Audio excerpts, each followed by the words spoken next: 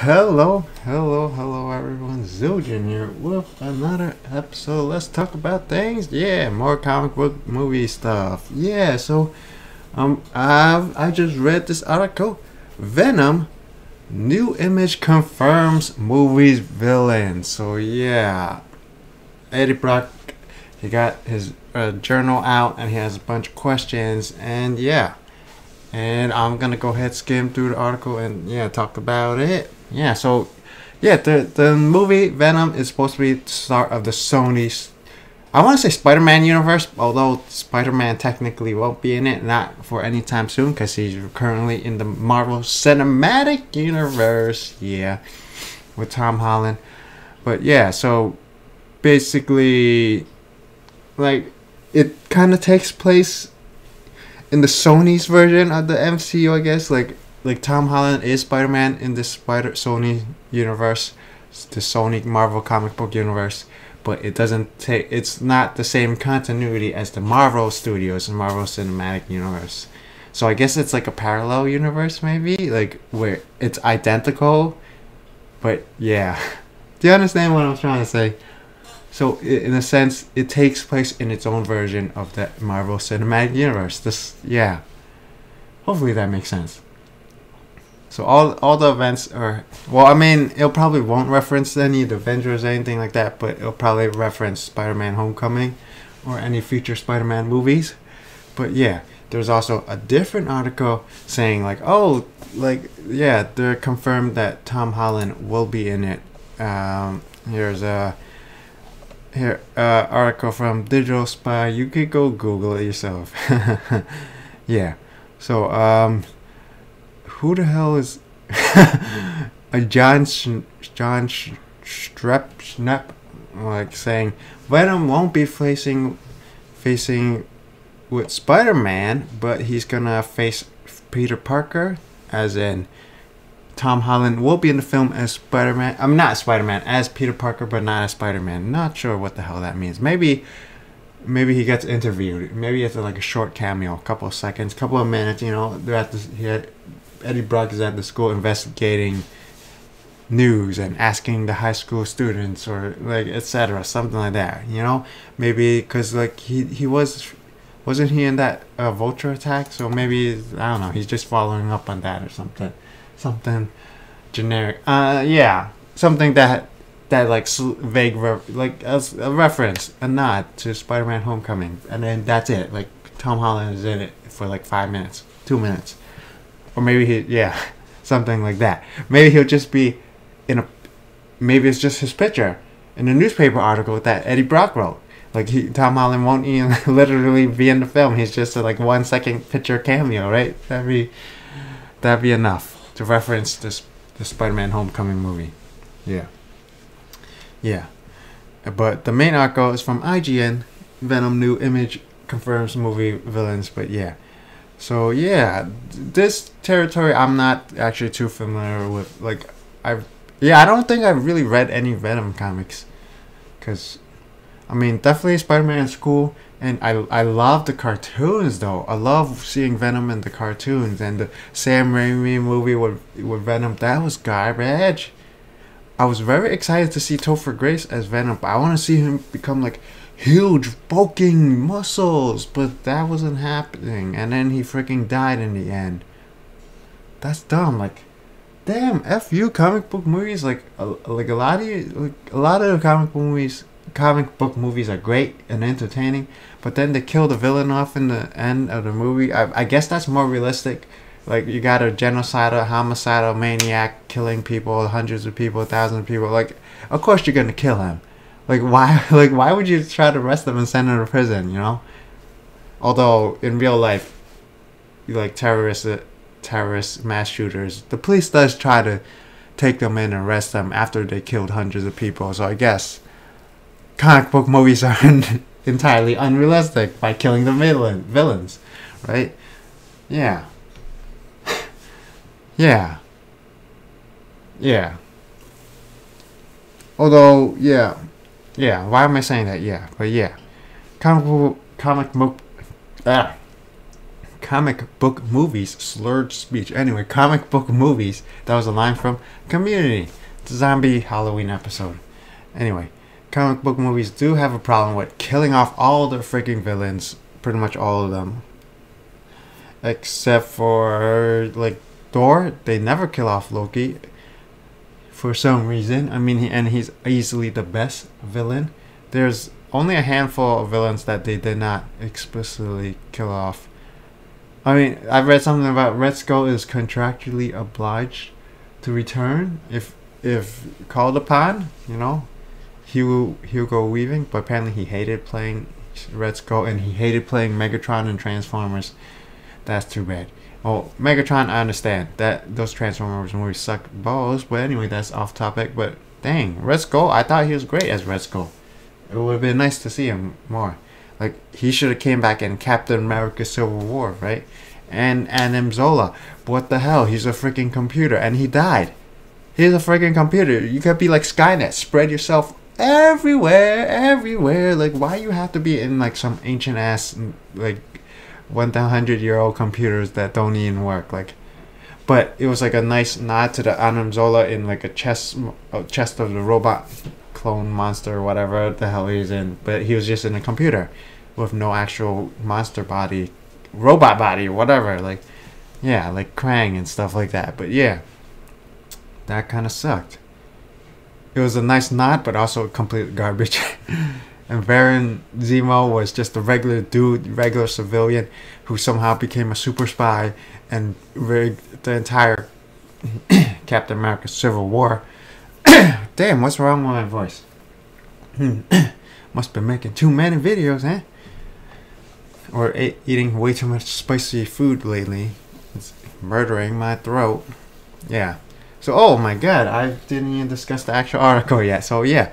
So basically, the Venom, the article, the notebook reveals 3 entries. It's questions Brock is seeking answers to during his investigation. The first entry is: so how exactly does the Life Foundation go about testing its pharmaceuticals? So yeah, this confirms that the Life Foundation will be the primary antagonist, the villain of the story. And for those that don't know, myself included, the Life Foundation is a shadowy survivalist group who believe the world will end in nuclear holocaust. That's actually kind of close to real life, with Donald Trump threatening nuclear war with North Korea. World War III incoming, right? Yeah. Their wealthy, powerful clientele aim to emerge from the shelter to build a new society post-apocalypse. To protect them, the Life Foundation creates a security force of 5 symbiotes. In the comics, these 5 horrific beings, Agony, Phage, Riot, Lasher, and Scream, respond from Venom and went on to wreak havoc because symbiotes. Yeah, why would you think a killer symbiote is gonna freaking become a great bodyguard? Why not, like, create a Superman copy or something, or Spider-Man or something? Or just have people in Iron Man suits, like bootleg Iron Man suits, because there's like thousands of villains copying, stealing Iron Man suits. Even the heroes do that. Yeah. Anyway, so yeah, the Venom director Ruben Fleischer said the biggest comic book influences on the movie is Lethal Protector and Planet of the Symbiotes. So yeah, Lethal Protector also has Venom. Eddie Brock Venom as an anti-hero instead of a villain, and it also features the Life Foundation. So that's cool. And it's set in San Francisco, and the movie is also set in San Francisco. That's interesting. So maybe it'll be a pretty accurate adaptation of this Lethal Protector storyline, which is pretty rare in comic books, because usually, like, Planet Hulk and Thor Ragnarok, they just take like 1%, a fraction of a fractesimal. Like, it's not even a fraction, it's like fractesimal. It's like 0.0000001% of the comic book story, and bam, they take like 2 scenes from it. Yeah, it's like craziness. So so far, it looks like they got the vague similarities. Hopefully they'll get the rest of it right? But Sony so far the movies have been ass. ass. Like I think all three movies focused on Uncle Ben getting killed, right? No, was it Sandman? Was that what the one with the villain or with the Venom? Yeah, the first one was Green Goblin, second one was Doctor Octopus, and the third one was Sandman and Venom. So the Doctor Octopus one didn't focus on Uncle Ben, but the freaking third movie, like what the hell? They're retconning it so that Sandman is Sandman was the robber who accidentally killed Uncle Ben instead of that robber that Spider-Man wanted to kill in the first movie. Like what? Yeah. Freaking Sony, you guys suck. Or maybe that's just Sam Raimi sucking. Yeah. Sony, just sell back the rights. Just let the rights, give back the rights to Marvel and let them make this Marvel Cinematic Universe. Yeah. And then the second entry in the book, what about the allegations your empire is built on? Yeah. Basically, it's evil. Confirming they're evil. The final entry is the most curious because it's partially obscured by Brock's finger. From what they can tell, it appears to read that you recruit the most vulnerable of us to volunteer for the testing that more often than not end up killing them. Okay. The implication is clear. The Life Foundation experiments yield tragic results. Yep. Although I did read, like, in the Wikipedia, like, is the villain supposed to be Carnage? Let's see. I have the Wikipedia open up right now, and it doesn't really say. Interesting. Wait, let me look it up. Hopefully you can't hear the main. Oh no, that's talking about a long time ago. Carnage. Nope. Oh, I think it was supposed to also expected to appear in Venom, but I guess not anymore. Oh well. And then in the next Sony Marvel Universe is gonna be Silver and Black, Silver Sable and Black Cat. Actually looking forward to that. Yay, women! I mean, I don't know why the red hats, why conservatives are always like, oh no, women as main characters, that's terrible. Like feminism, liberalism, like, dude, chill out. It's just a freaking comic book movie. It's just a movie, and you know they're gonna be like half naked, scantily clad in the movie. Like they're gonna be wearing these super sexy outfits. Like really, like what are you complaining about? Like Wonder Woman, yeah, she got the cleavage going on. She's wearing a short skirt. Like the actual feminist liberals were complaining. Like, why is she wearing a skirt? Why doesn't she wear pants? You know, why doesn't she wear full body armor? Why is she like? And then they were like wearing like high heel wedges and stuff. Like they're like running into battle with high heel wedges, and she got a not short skirt, but like she got a skirt and then the cleavage. Like half of her body isn't even armored.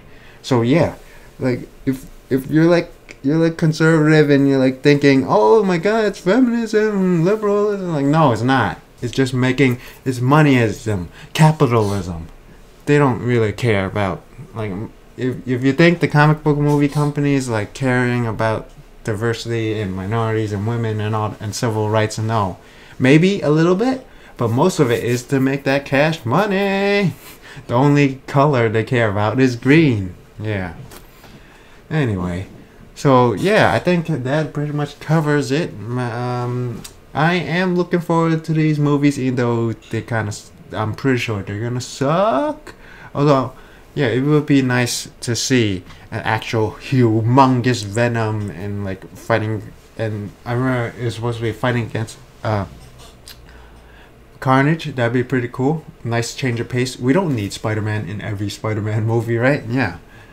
Although it would be better if Sony just sells it all back to Marvel and DC too. Just sell all your characters. Warner Brothers. Sell DC Comics to Marvel so they can make super amazing movies. Because even though I did enjoy the DC comic book movies, everyone else seems to hate them, but I think they're good.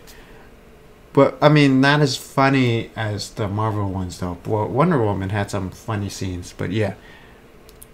Man of Steel, Batman v Superman, really depressing, but also great action. But yeah, I need some comedy. I need comedy. I love comedy. So yeah, that's all the time we got for this episode. So hopefully everyone's enjoying this vlog, enjoying this series. Be sure to let me know down below. Subscribe, comment, rate the video. As always, thank you for watching. Until next time, bye bye.